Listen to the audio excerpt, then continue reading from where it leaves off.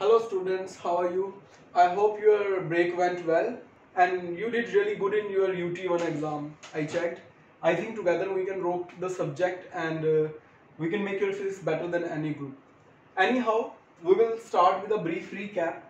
We were on chapter 12 when you appeared for your UT, and I know that many students have rejoined or joined in between. So we will start from the chapter 12 from beginning. So all of you who have covered a portion of it, it is going to be a revision for them, and for new students it's the starting from chapter 12. The name of chapter 12 is light, reflection and refraction. The chapter is divided in two parts.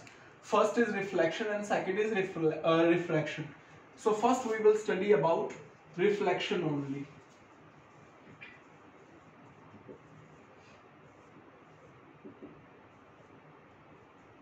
So we all know about light. This chapter is about reflection and refraction of light. What is light? Light is the form of energy which helps us in viewing the objects. Like you are able to see me as the light is coming from a light source, the tube light. It is reflecting from my body, from the board, and it is going into the camera of mobile, and you are able to see us.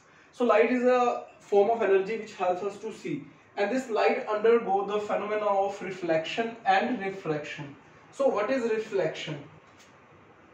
The definition of reflection is very simple, that is change in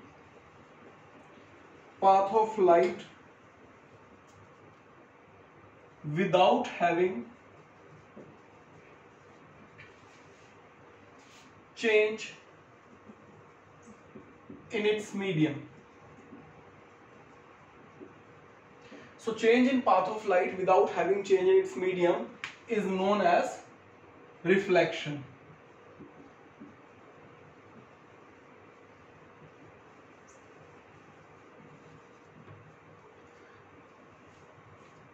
So if you consider here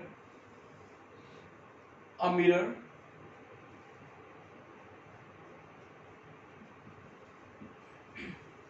so in mirror the shining side is represented by this plane side, and these lines are representing the back side of the mirror.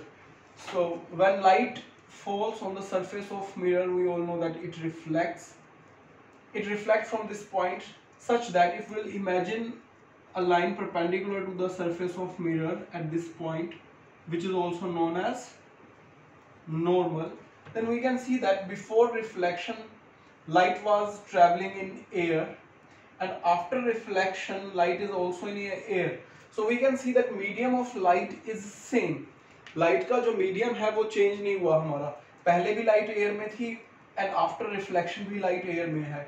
सो सिर्फ path change हुआ. This was the path which was expected by the light if mirror would not have been there, but this path has been changed from this to this because of presence of mirror, because of reflection. So change in the path of light without having change in its medium is known as reflection. The change in path of light without having change in its medium is known as reflection. So this reflection has two laws. The first law of reflection,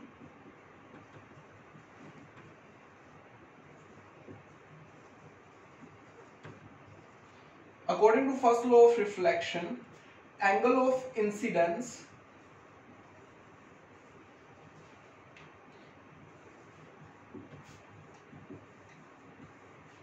is equal to angle of reflection,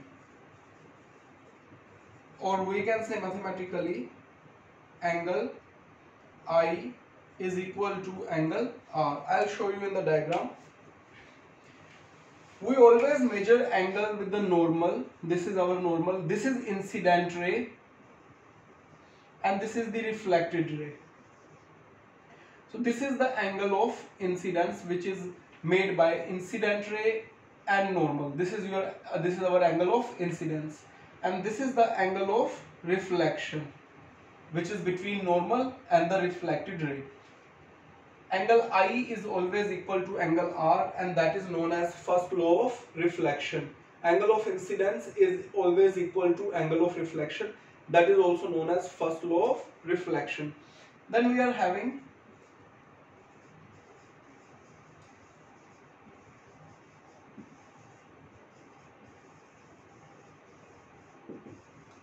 second law of reflection. According to second law of reflection, incident ray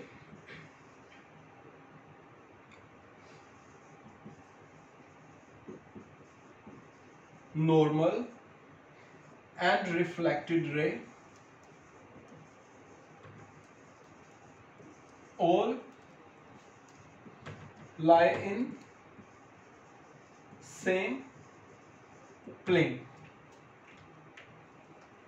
So this is your incident ray, this is your reflected ray, and this is your normal. And for now, as I have drawn all these three in this plane of board, so practically also incident ray, normal and reflected ray, they all lie in same plane. That is known as a second law of reflection. I hope it's clear to everyone. Now we'll move little ahead and we'll discuss the reflection with the spherical mirror cases. So we are having two types of mirrors. One is this plane mirror and other is spherical mirrors.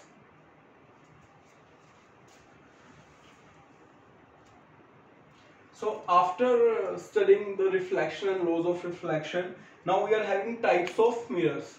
We are having two basic classification in types of mirror. The one is plane mirror, the mirror on which we already studied first and second law of reflection. So this is your plane mirror. And second category we are having spherical mirrors. Spherical mirrors are of two types. One is concave mirror and second is convex mirror. Both are mirrors because we will also study about concave and convex lenses. So what is a concave mirror? A concave mirror is a mirror which is part of a spherical sphere. That's why they are known as spherical mirrors, because they are a part of a sphere if you will complete them. And the inner side of the mirror is reflecting.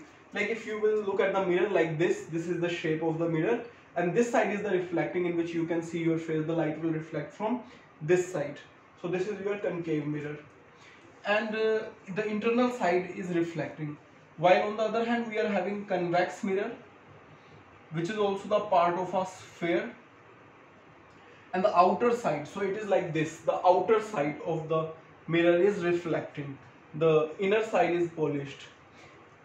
So you are observing one thing here, that we are always taking the reflecting side on left hand side, because in studying the light we are having this convention, the light will always travel from left hand side to right hand side. So by default we always make light travel from left hand side to right hand side. So in concave mirror you can see the reflecting side is the interior of the sphere, outer side is the polished, the back side of the mirror. And in convex mirror the reflecting surface is the outer side of sphere. They both are part of a sphere. You can complete them. So they are a part of a sphere. So this is concave mirror and that is convex mirror.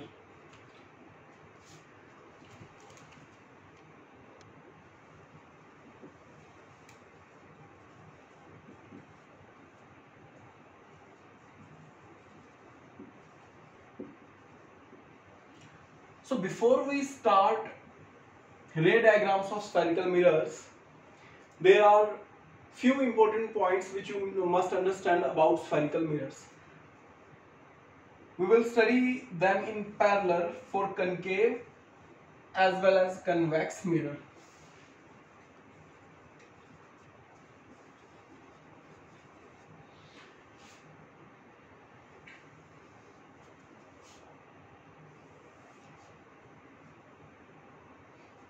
So in both the mirrors there is a line which is imagined, which is passing through the center of the mirror, and this line is known as principal axis. Here also it is principal axis.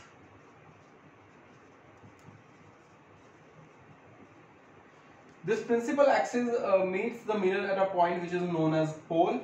In both the mirrors, point is known as pole.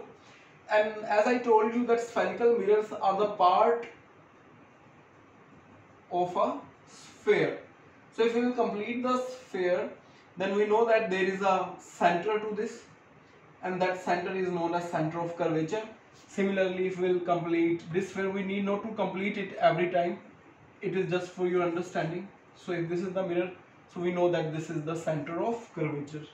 So likewise, it is not required to complete it all the time. This is for your reference. So center of mirror, and as we know that distance from center to any point is known as radius of curvature. So that is known as radius of curvature, and here also it is radius of curvature. The midpoint of this center of curvature and pole is known as principal focus or simply focus. So here also we are having focus point, and this distance from pole to focus is known as focal length, which is represented by small f. Here we are having focal length, which is represented by small f. So apart from it, we are left with a dash, that is known as aperture of mirror. Here also we can write a dash, that is aperture of mirror. So let me give you a brief revision that how many points which we have studied in this topic 3. The first point is C, that is center of curvature. The second point is pole, which is it is the line where it is the point where principal axis is intersecting with the mirror.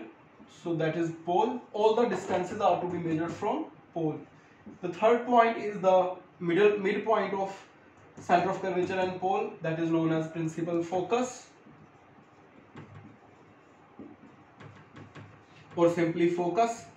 Then the distance between C and P is known as radius of curvature.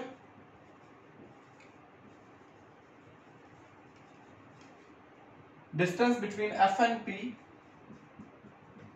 is known as focal length, and A dash, that is known as aperture of mirror. So it's a warm-up lecture for you as you are starting after a long break.